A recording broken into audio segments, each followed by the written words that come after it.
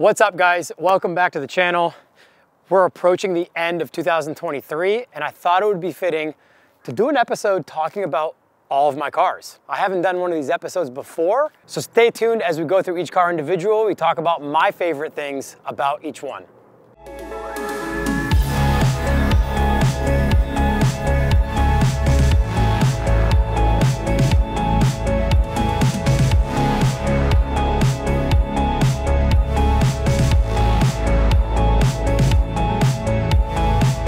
All right, so I think we'll start with the BMW 700. If you guys have been here since day one, this is a car I had when I started the YouTube channel, but it was in numerous pieces. So this is a 1960 German market BMW 700 Sport Coupe. This specific car was on the streets of Germany when it was first built. So this was privately imported to America at some point.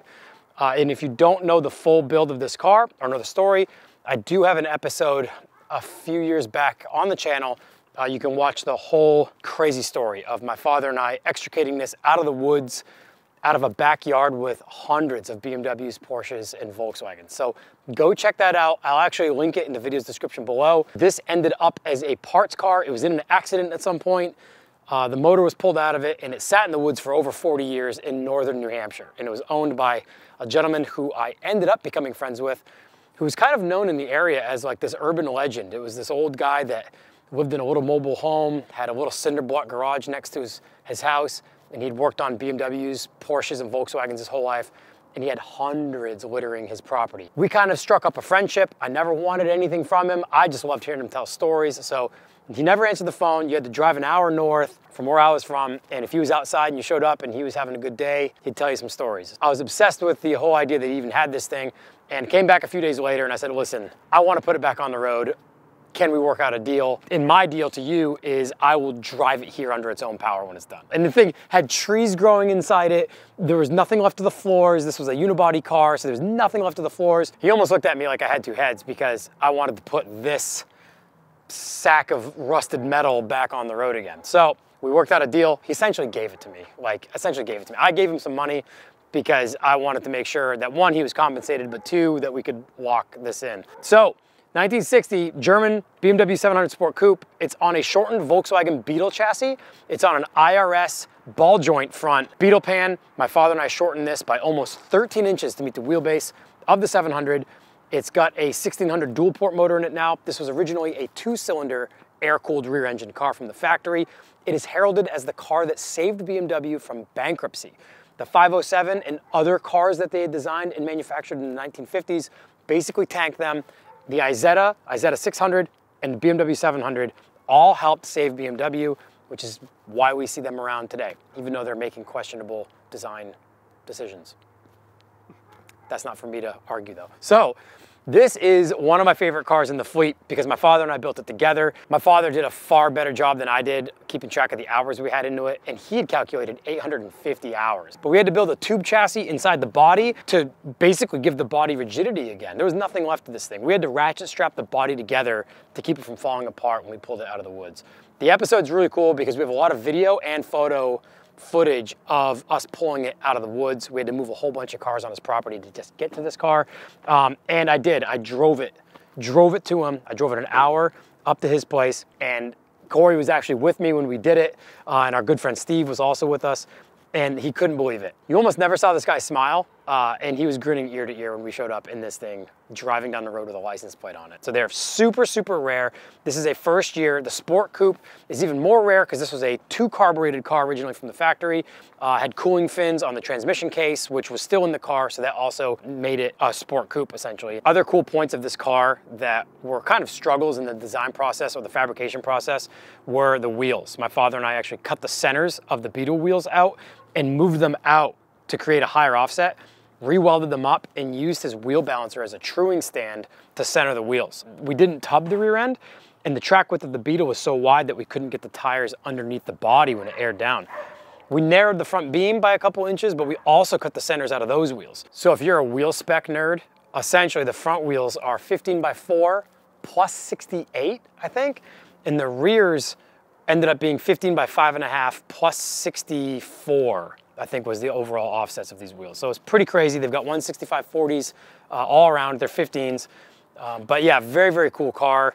One of a kind, really. This kid Reese, I know in England, did a red saloon on a Beetle Pan a couple years after we finished this one. The saloons had a longer roof and a bigger side window that didn't pop out, and that kind of resembled the 2002 and the 1600 that they essentially successored from this car.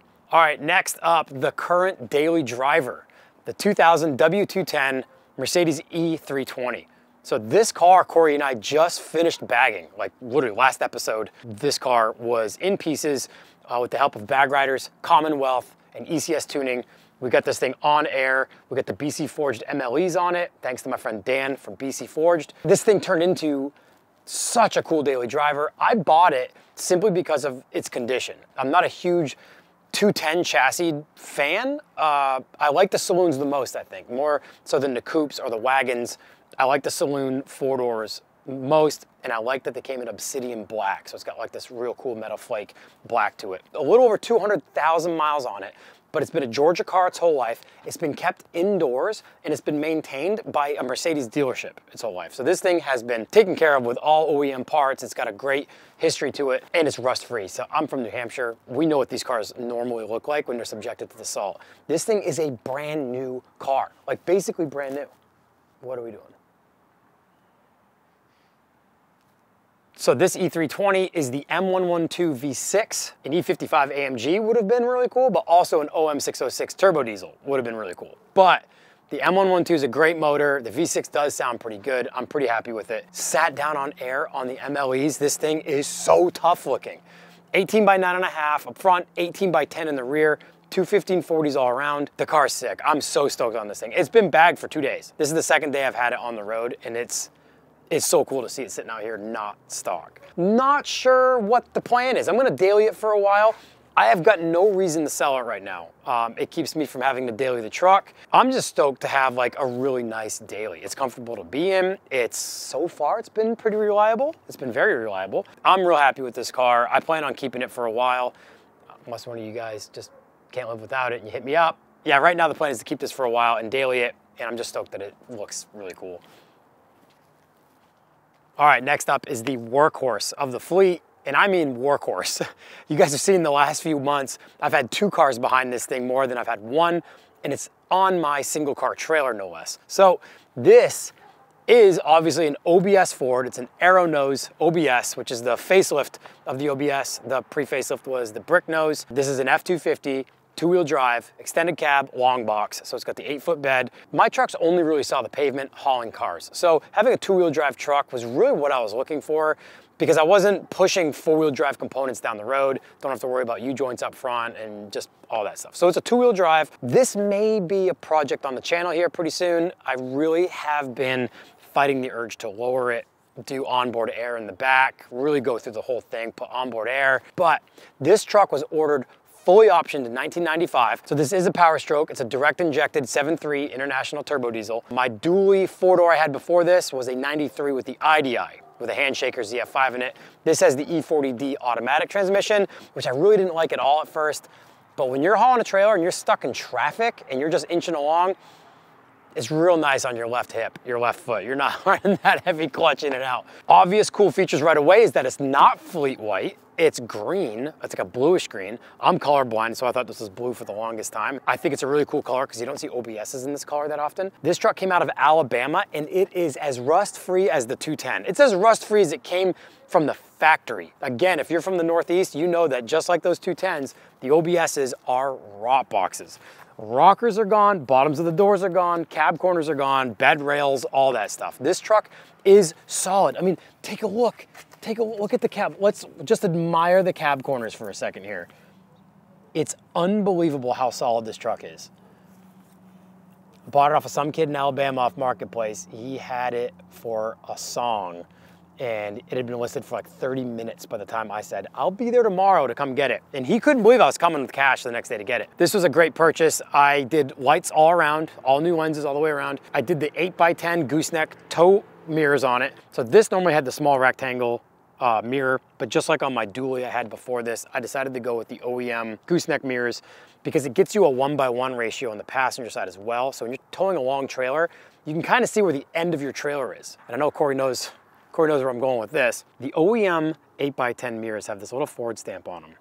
And you can buy these mirrors brand new for pretty cheap, but they don't have the Ford stamp on them. The identical mirror, no Ford stamp. But what's really cool, and this is where I dove down the detail rabbit hole, is although they're symmetrical, you can run this mirror on the passenger side, because this will flip all the way up and you can turn it upside down and run it over there. The Ford emblem would then be upside down on the passenger side.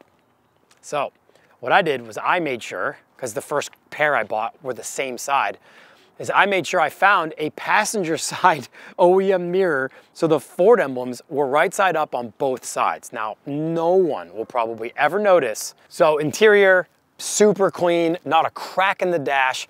Check this out. Unbroken. Everything works. Even the coin holder still in there. AC's ice cold, heat is super hot. Everything works. It's an XLT, fully optioned, but what's really cool is 1995. Now, if you're a Ford guy, you might correct me on this, but I'm pretty sure 1995 was the first year they offered keyless entry. And this was a baller move in 95, and it still works. It's still, to this day, so cool. The fact that this has stayed with the truck its whole life and still works. This truck has been a true workhorse. 12 hours each way to Philly with 2 cars on the single car trailer, 12 hours to and from Fort Myers, Florida for a Euro tripper, numerous Daytona rod runs. Yeah, good truck, OBS Ford, I'm into it. Okay, one of the most recent additions to the stable, aside from the 210 Mercedes, is the 64 Beetle. Started its life apparently in Oklahoma, ended up in Florida, rot-free. It's got some rust here and there. It's got a little bit of rust. But as you can see, the majority of it is Southern patina, and that's what we like here. The patina is just so good on this car. This here is gonna be the next Ludwick's Garage giveaway car. That was the plan before I even picked it up. My friend Will in Florida owned this car before me, and we worked out a deal for another car that I still have here that we'll talk about here very shortly. After the Porsche 924S giveaway, I really wanted to get into another car giveaway for you guys, more along the lines of the stuff that I'm really into, and that's old cars, quirky cars with patina. So that's what we're gonna do with this. I'm super excited to be working with Everesto in England, but they're currently building a narrowed beam for it. We're gonna do a shock-towered 6-inch narrowed beam. We're gonna do spring plates in the rear. It's gonna be adjustable, so you'll be able to put it wherever you want it, but we are going to put it as low as possible. The front wings aren't original. These came off a 51 Beetle. So the cool thing about the 64, small window car, last year of the small windows. So in 65, they enlarged all the windows all the way around. So this has that vintage Beetle look to it with the real small windows all the way around. I think that's the coolest part of this car, aside from how nature has painted it for us. I can't wait to put this thing on the ground. Pop out windows, interior is super cool. I guess the seats are from a different year car, but it's a red interior 64. This thing is so sick. I love the weathered, torn look. I can't get over it. I kind of have no interest in ever fully restoring a car. I really don't.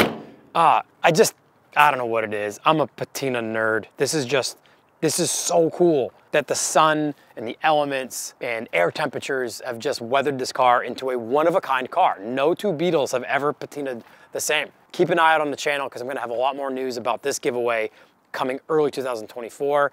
It's really gonna be our next focus. All right, so we're gonna side tangent real quick. We'll talk about the trailers because that's part of the stable too, right? So the most recent trailer purchase was this 24-foot open dual axle trailer. It's got twin 3500 axles, but I bought a 24-foot trailer. It's a single car 24-foot, but it's become a 2-car trailer on more than one occasion. So this was a big purchase for me when I first moved down here to Tennessee because I only had my other trailer when I first moved here, and having an open trailer with a winch mount on it was key. So I'm super grateful to have this in the fleet. This thing gets used all the time.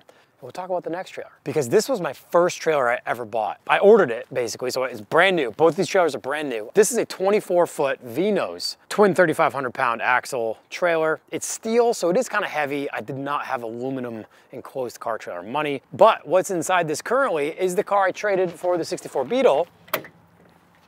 Oh boy, I got a lot of stuff in here. But inside is a 1960 Auto Union 1000 SP. There's only about 10 to 12 known to exist in all of America, and that's one of them. And here's another one. So those are the trailers, and that's one of the 1000 SPs that are on this piece of property. This is the other one. Now, this is a 1960 Auto Union 1000 SP. This is an American market model, believe it or not. They were available in America. The one that's in the trailer is a German market car with a kilometer cluster, privately imported back in like 1965. Crazy story. This one I picked up in Ohio. It lived most of its life in North Carolina, I guess, but it was very rotted. The body was rotted pretty badly. It's a frame car. This car originally was a front-engined, 3-cylinder, 2-stroke, front-wheel drive car. This car, however, will not remain that. I would have loved to have kept it that, but since the body was so rotted, it was worth doing something wild to, and that thing that we decided to do was put it on a Volkswagen Beetle chassis, much like the 700, and body drop it on air suspension. It's a big world out there. I'm pretty confident in saying that this will be the first 1000 SP Auto Union body dropped on air, and especially on a Beetle pan. But we're rear engine swapping it. As you guys saw a couple episodes ago, we just picked up the motor for this. We're gonna run a Type 3 motor because of our overall hood clearance, what used to be the trunk clearance. Bizarre car, guys. I mean, so bizarre. It's 1960, same year as the 700, and they're both fin-tail German cars. So we've got a fin-tail here, 1960 BMW, and fin-tail pre-Audi Auto Union. What a wild car. So this thing is going to be a full-blown project. It already is, just with the cutting, and we had to shorten the pan. The pan's been shortened by 2 inches to meet the wheelbase of the body. We've got the motor now, so now we can focus more on fabrication. We've got to build a chassis inside the body to then be able to mount it to the Beetle pan. My plan is to hopefully have this thing done for Alpine Volks Fair in Helen, Georgia in May. We've got about 4 months. So Corey and I are going to be hammering on this thing after we get the Beetle sorted out. So this will be the main project you'll see a lot of content on in the first few months of 2024 moving forward. Big time project, but this thing's gonna look so crazy on the ground. It's incredibly rare. It's so crazy that it still has all of this stuff. The 2-stroke oil cap, fuel and oil cap, still has the 1000 SP badge. Like, I mean, this could have just been bumped into and broken, much like the coupe badge on the 700. Still has the Audi logo. Quick little piece of history. Auto Union was built up of 4 companies, and that's what the 4 rings signified. And Volkswagen bought Auto Union from Mercedes-Benz in 1969, diluted all the companies, and turned it into Audi and kept the 4-ring logo. So Auto Union is pre-Audi, and the 4-ring logo was originally Auto Union before Audi. And some of you early Audi nerds will probably know the first Audis that we saw, like the C1100, were front-wheel drive, longitude mounted with inboard front brakes. And Auto Union started all that. So when Volkswagen bought Auto Union, they were kind of already using the Auto Union designs into the early Audis, which were that longitude mounted, water-cooled front-wheel drive cars. It feels so cool to be on like the precipice of doing something for the first time. You know, to see this thing laid out on the ground, on its body, get hyped, because we're gonna be working on this thing. Hopefully we'll be making big strides in progress on this thing in the upcoming months. All right, I'd say last car, but there's a few left in New Hampshire. Last vehicle that's here is the car I've owned the longest, and you guys have just seen a full build episode on this car, so I won't talk you guys to death on this. Jump back like 3 or 4 episodes to watch the full build video, sitting on footage of my dad and I building this car 10 years ago in 2013. This month, December of 2013, I finally put together a full build video and talked to you guys all about this car. We chopped the roof, we cut the roof clean off of the thing after it sat for over 40 years in Massachusetts. It sat on the pavement, so it didn't rot out completely. All the rust that it did have, we were able to fix. It's structurally sound. If it had sat on the grass or the dirt all those years, it would have been nothing left to it. Parked in 1973, it's a 65 Corvair. This is the first year of the late model Corvair. It's hard to believe that it was only on the road for about 8 years before it was parked, left forgotten, and the owner of it was going to literally crush it at the end of the week when I came to look at it if I didn't buy it. So we quite literally saved it from the crusher. I was originally interested in this car because it's a 4-speed manual, but then realized the car was so solid that it was worth putting back on the road again. Now this was the first like patina project I ever had. This is what really got the ball rolling, or really kind of scratched that itch I didn't realize I had for patinaed cars. 2-inch roof chop, 2 different Corvair roofs, We got one off of a Corvair in a junkyard that had comparable rust to the Corvair itself. We ultimately had to stretch the roof, which is why we have two roofs, so we could keep our arches and body lines and rain gutters and all that stuff. We body dropped it. We custom built the front cross member, control arms, tension rods, all that's custom. I go into detail with photos and videos on the build video. This car's been all over the place. I've driven it halfway across America for car shows. I've trailered it even further than that. It's been in a handful of magazines, including Forged magazine from Australia, which is crazy. Who would have thought people that drove by this car every single day in Massachusetts, just seeing it weather away for decades and decades, and now it's one of my prized possessions. The license plate, the best license plate for a Corvair ever. And if you don't know why unsafe is the best license plate for a Corvair ever, that's because in the 1960s, a guy named Ralph Nader published a book titled Unsafe at Any Speed. And the first chapter of that book was basically saying how unsafe the Chevrolet Corvair was and that it was indeed unsafe at any speed. So unsafe has found its way onto this car, not just because it's a Corvair, but because to the unknown younger generation kids, they think it's funny because the car looks unsafe. But then it allows me to kind of tell them that story and be like, there's a reason why that plate's on there. And if you don't know anything about Corvairs, they are rear engine, flat six, air cooled. So that's kind of why I like Corvairs. Naturally, it's an American car, but it's got Euro bloodline in it. Chevrolet was trying to compete with the Beetles and the 356 Porsches back in the 60s because they were killing it in the American market. All right, guys, well, that's a look at what's in the stable right now. First of all, look at how good the back of this car looks. Or ugly if you really don't like it. This thing is gonna look so nuts on the ground. So that's a look at my cars and what's currently in the shop for projects. Feeling super grateful at the end of 2020. But thank you guys so much for joining us for all of this year. The channel has experienced so much growth here in 2023, and I can't thank you guys enough.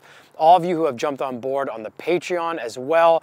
Beyond words, I'm thankful for you guys. There's a link to the Patreon in the video's description below. If you want to help support the channel and the shop in a greater way, your support means so much to me. I can't wait to see where the channel goes in 2024 and where these projects go. There's been projects that have come and gone already this year, and I'm just like a dude. Like, I'm not like a shop that builds cars or works on cars for other people.